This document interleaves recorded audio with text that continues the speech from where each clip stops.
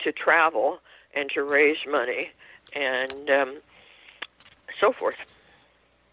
Yeah, and they certainly did a lot of that, which belies, the difficulty they must have had to raise funds, to travel, for places to stay, to print documents, reports, speeches, and so on, in what was referred to by John Stuart Mill as organized agitation.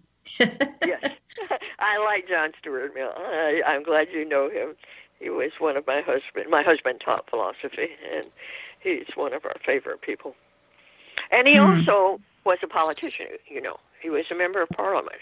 And too many academicians just dismiss active politics. They have ideals, but they don't work for those ideals. So that's another theme that I try to emphasize, that politics is no more dirty than you allow it to be. And both John Stuart Mill and Bertrand Russell were members of Parliament. And we need more thinking people in government, especially now. For sure. Yeah, well, yeah, indeed, exactly. And I suspect that, it's how the system is set up that sort of screens out better candidates. They figure they can work better outside the system than within the system, which is, do you find that's still the case with women and the ongoing issues that we're facing just in terms of including everyone? It's getting a whole lot better.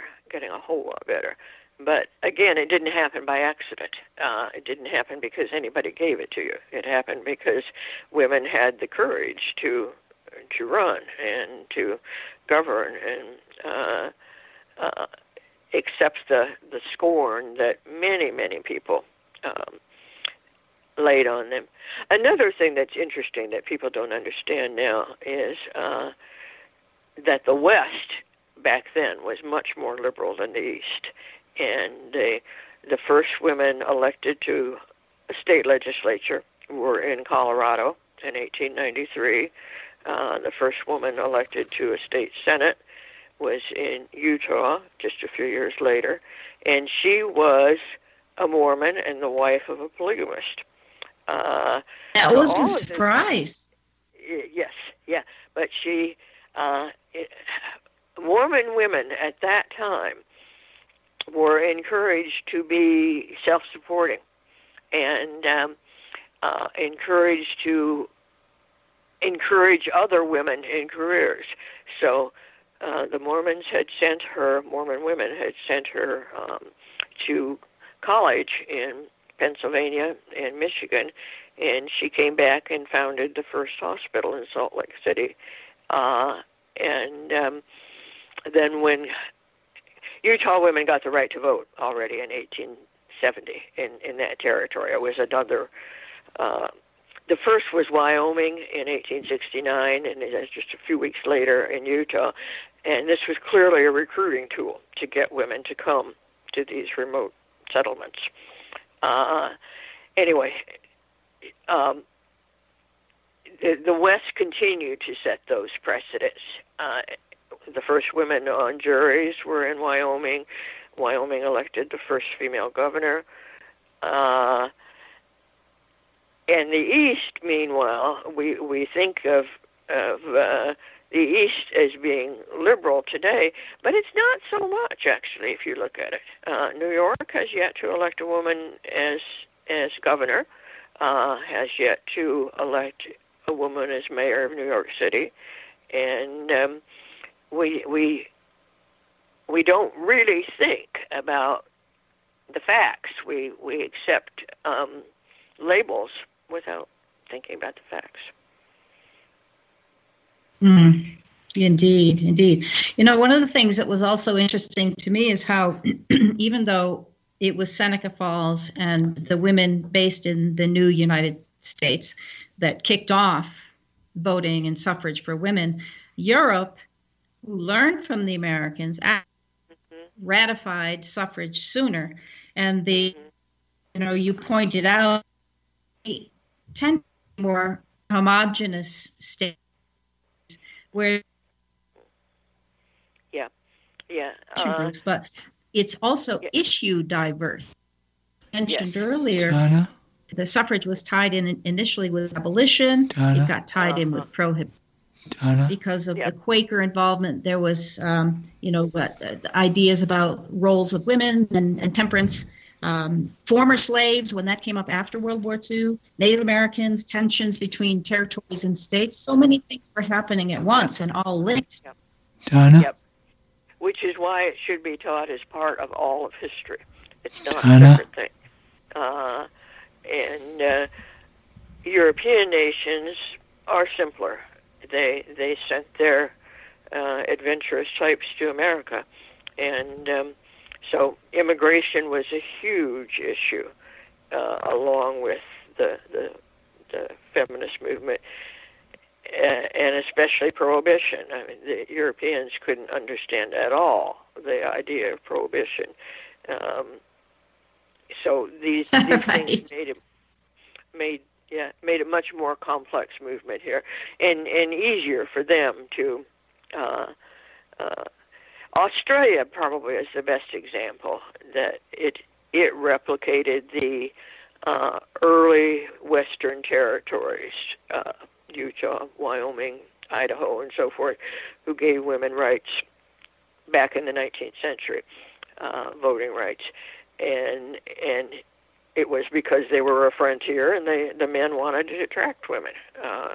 The ratio of men to women in Wyoming at the beginning of the territory was 50-1. So at their very first territorial meeting of the legislature, they proposed giving women complete voting rights and complete equality in employment. So Australia, being a similar frontier, a little bit later, did the same thing. And frontier societies always have been more liberal. It's after you become ossified and class-ridden that the conservatism takes over.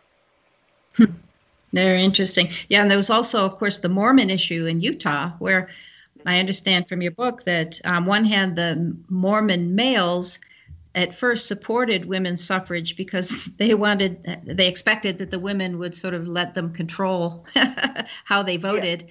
Also override the rabble-rousing people who came out west for, gold digging and other means.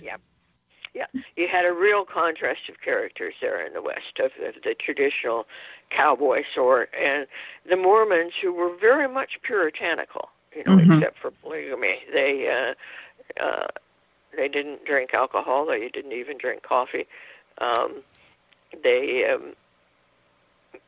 A real contrast to the saloon society. So, yes, the Mormon men definitely encouraged women to vote at first because they wanted to outvote these guys.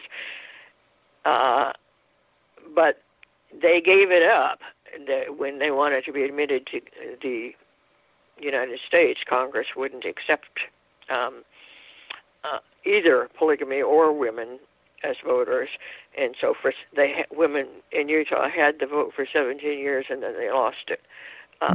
Wyoming, that was not. Wyoming, that was not the case. The Wyoming men stuck with women the whole way and refused to give up their rights. So it seems like this back and forth thing, when you thought you had a legislative victory and then it was repealed, is part of the whole story, and that's why we have to stay vigilant today. So, Doris, this is an incredible story, victory for the vote, the fight for women's suffrage, and the century that follows, which we are still living in. So if people want to get a hold of you or get a hold of the book, how do you suggest they do that? Just Google my name, Doris Weatherford, Weatherford, and when you Google it, my Authors Guild website will come up. And on the last page of that website, there's an email address and even a phone number. Fantastic. And you also can email Doris directly at doris@doris, D for Doris, dweatherford.com. So just to wrap things up, any final words maybe applicable to applying the past to today? One of the things I haven't really spelled out, I've kind of indicated it, but haven't really spelled out, is that women's rights and so-called states' rights have been in conflict from the beginning. You could inherit property perhaps in New York. You couldn't inherit property in Pennsylvania. You could vote in Wyoming, but not next door in Nebraska or whatever. Women have lost rights when they merely move a few miles. That's something that never happens to men in a realistic way. And women need to think about that in terms of reproductive rights. We have forgotten how recently even birth control was legal. Exactly. Yes, it was not until 1968 that birth control in Connecticut, you had to prove that you were married to buy birth control pills until 1968. And in Massachusetts, you couldn't buy them at all until 1972. Mm-hmm. So, abortion is a different issue, but it's basically the same thing as birth control. It's taking control of your life. Mm-hmm. And if we go backwards on Roe versus Wade, women who live in states where there will be state legislatures that will completely outlaw abortion, and women will have to travel. And we need to think much more carefully about the conflict between a so-called state's rights and a person's rights. Interesting. Yeah. And let's hope that your book is really, it's not even Kindle. You've got flaming logs on the campfire of, possibility of what's yet to come.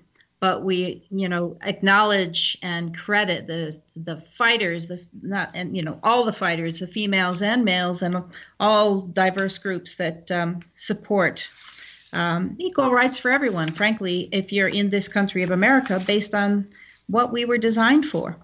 And you started with a foreword of your recent edition by Nancy Pelosi, where she talks about empowering the next generation of history makers and game changers. So I want to thank you, Doris, for being such a history maker and game changer, not just with this book, but your whole life, your whole career, coupled with your husband and your daughter now as well. So thank you so much. We're grateful you spent some time with us here today. Thank you. I enjoyed it. Wonderful. And I want to thank our listeners as well for tuning into the SOB Radio Network, standing for Smart, Open, and Brave Women, as were the suffragettes and those who continue to rattle the cage and bring equality in this very day and age. So thanks for being with us here today. And do remember, the life you live is the legacy you leave. Bye-bye now.